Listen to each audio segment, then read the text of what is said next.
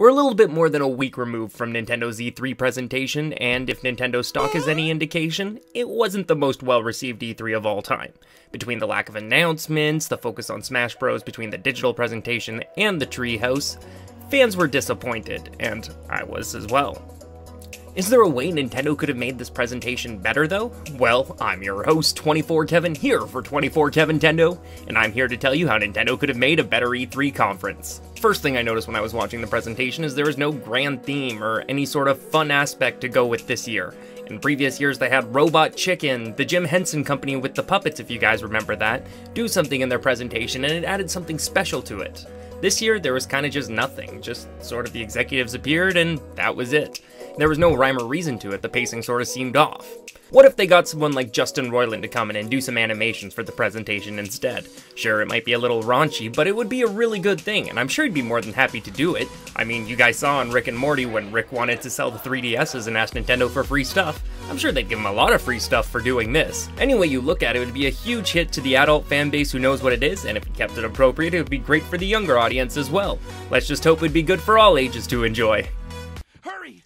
Hurry, come with me! We can be rich, and we also all get to keep one, and we can play Nintendo games! Nintendo, give me free stuff! One thing that really irked people about E3 is that there weren't a lot of surprises. Granted, a lot of things were leaked in the upcoming weeks, but those games didn't really make you want to go out and buy a Switch right away. If anything, it made you go, oh, well, that's okay, I can wait to buy it until Smash comes out then. I mean, what they showed looked pretty awesome. But between the leaks and all the previous announcements, it kinda skewed my view on everything that happened during the presentation. There were also some games that people were expecting to get news on, like Metroid Prime 4 and the Yoshi Switch title. I personally thought we'd at least get a trailer for Metroid Prime 4, but no, it was completely absent from the presentation altogether. Later on in the week, Bill Trinen spoke on this and said, "It's still in development, but yeah, we're not featuring it at E3 this year. I think the main thing is, as people have probably realized by now, we show things when we think we're ready to show them. And when we think we're ready to show Metroid Prime, we'll show Metroid Prime." I understand wanting to get people hyped for the Nintendo Switch by telling them this title's in development, and it was sort of rumored already that a Nintendo Switch title was already in development, but if you had to save the Metroid Prime 4 announcement for the end of your E3 presentation this year, that could have been your big wow moment saying it's now in development, and then you wouldn't have people expecting it to see this year. They also had the remake of Metroid Samus Returns 2 at the Treehouse announced last year, and they could have easily announced that during E3 in place of Metroid Prime 4, and people would have gone berserk for it because at that point the 3DS was still a hot commodity, and this game was very well received. It would have tied over Metroid fans until this year, and the Metroid Prime 4 now in development would have been a huge ender to the presentation. Another game conspicuous by its absence was Yoshi's Switch title. It was shown off at last year's E3, nothing has been said since, but they did show it off during last year's Treehouse, so I was fully expecting to get a release date for that title during this E3. We weren't so lucky. Afterwards, in the same interview, Bill Trinen spoke to IGN and said, "It's actually been making really good progress. They decided they wanted to make some improvements, so they're gonna just take a little bit more time on it, and that's why we're not showing it at this year's show," Trinen told IGN, "but I think you can look forward to some updates on it in later 2018. So it was ready to show last year, but not this year. I don't get it. Look, if you really wanted to make a surprise announcement, you should have saved it from last year. No one knew it was in development, and I'm sure there might have been some rumors at this point, though Nintendo was very good at keeping Mario games under wraps. I'm sure it would have made a great announcement this year, and if the eShop is any indication, it has been delayed till 2019, and I believe it was confirmed in an interview later to be coming in 2019 as well. So if they saved this Yoshi title for this year, they actually could have showed the levels they demoed last year during this year's Treehouse, and that could have taken up some of the time as opposed to repetitive Smash matches over and over again. Don't get me wrong, we'll get to that in a minute. Now the team must have thought they were going to make their 2018 release date, which is why they showed it off last year, and since it's been delayed, I'm assuming something went completely wrong in the development process, or they changed something completely to add it into the game. Either way, I don't mind waiting, as long as the game is great when it's done. I personally love the Yoshi games, they're a little easy, but I love the exploration of it, trying to get 100%. That's where the true challenge is. The point I'm trying to make about these two games is if you saved them for this year, you wouldn't have had all this backlash of people waiting for it. Either that, or you should have at least told people this year that they're not going to appear at E3 beforehand. This way people wouldn't have gone in with their expectations so lofty, and maybe they would have appreciated the presentation a little bit more. Again, there was the issue of no big surprises, as a bunch of games were leaked early thanks to this document that Nintendo had commissioned in order to get their booths ready. The games that were listed included Fortnite, Paladins, Overcooked 2, Killer Queen Black, and Dragon Ball FighterZ. They were all leaked early, and don't get me wrong, they were rumored for some time. Well, some of them were, not Overcooked 2 or Killer Queen Black. And with Ridley and some of the other returners being spoiled earlier this year, there weren't a lot in the way of surprises this year's presentation.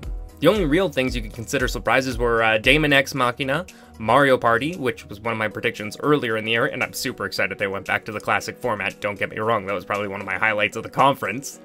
The surprise day and day after releases of the Octo expansion, Fortnite, and Hollow Knight, and of course Fire Emblem being delayed till 2019. Again, Nintendo does like to spread out their announcements through their Nintendo Directs throughout the year, but E3 is the one that's supposed to be the big one. It's not supposed to feel like a Direct that was just thrown together at the last minute. I mean, some of Nintendo's Directs have been bigger this year, and that's going to bring me to my next point. Personally, I would have changed some of the game announcements from the March Nintendo Direct. You could have easily moved at least 3 of the titles to the Nintendo Switch E3 Direct, and people would have gone berserk for them. Of course, the 3 titles I'm referring to is the Travis Touchdown title that they showed off a highlight video of. Now granted, some of these levels have been demoed before, but there were new details about the game revealed as well, and this would have been a better place to do it in my opinion. You could also have added in the announcement of Undertale. It would have blown people's minds as well and would have filled out that indie niche that the Switch has been doing so well so far.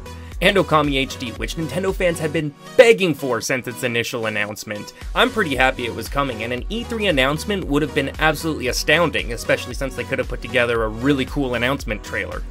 I mean, taking out those 3 games, you still would have had a really solid March Direct. You would have had all the 3DS titles, you would have had the Crash trilogy, you would have had the Fractured Butthole, you also would have had Smash, which basically overshadowed everything and made you forget what was announced anyways. Saving these games for E3 would have made them feel like an even bigger deal, and I think with a little bit of more foresight, they could have filled it out a little bit more. As I mentioned earlier, if they were going to save those, they might as well have saved the Yoshi game to put there. And in a perfect world, they could have saved the Metroid Prime 4 announcement for the end of E3, just saying it's now in development with that little teaser. I understand why they put it in the middle of the last E3 as opposed to at the end as a huge surprise or anything, considering they didn't have anything to show, but maybe they could have had enough footage to do a little bit of a trailer here as well. So with all those games added, plus the entertainment or animated segments, you would have about 10 to 15 minutes of extra time added to the original presentation. With that, you'd be able to cut out a lot of the portions of the Smash details of the presentation that people weren't too fond of. Speaking of, I know Nintendo said that Smash was going to be the main focus of E3, but there was too much Smash in that Direct presentation. All the little patch notes could have been saved for a later time. Now, I know Nintendo wanted to end on a bang, and that's why they announced Ridley at the end of the conference, but I would have done it a little bit differently. Now, the way I would have announced it is you could have had Sakurai introducing the game, and then have all the characters fall on a screen showing the entire roster. People would have gone berserk for it. It would have been an absolute awesome announcement, just showing all the characters that are going to be in the game. You would have people overanalyzing everything that happened in that trailer. Looking at you, Game Explain. You'd be able to discern the details from that, and social media would be a buzz all day. Heck, you can even have certain characters and only certain items and certain stages available in the treehouse all day, and people would be able to pick out new details and changes to the characters that would be shared over social media throughout the Treehouse E3 presentation. This would have kept them in social media conversations for even longer, and people might have viewed this presentation as a little bit better.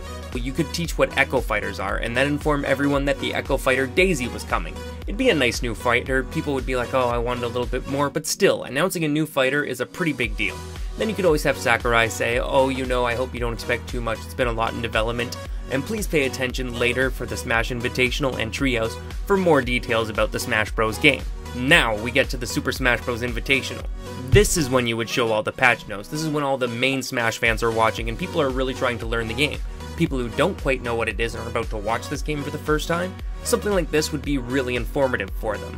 You could show them the uppercut with Mario, show them the cappy head, the different costumes. Basically, they should present it similar to how the 50 Facts video was presented when the Smash Bros. Wii U was originally released, and they announced Mewtwo at the end of that. That was very, very well received. As they did all those facts, went through all the characters, at the end they could announce that the GameCube controller is going to be compatible with the Nintendo Switch. People would be going, whoa, crowd going insane, and then say that people in the competition are going to be using that controller tonight.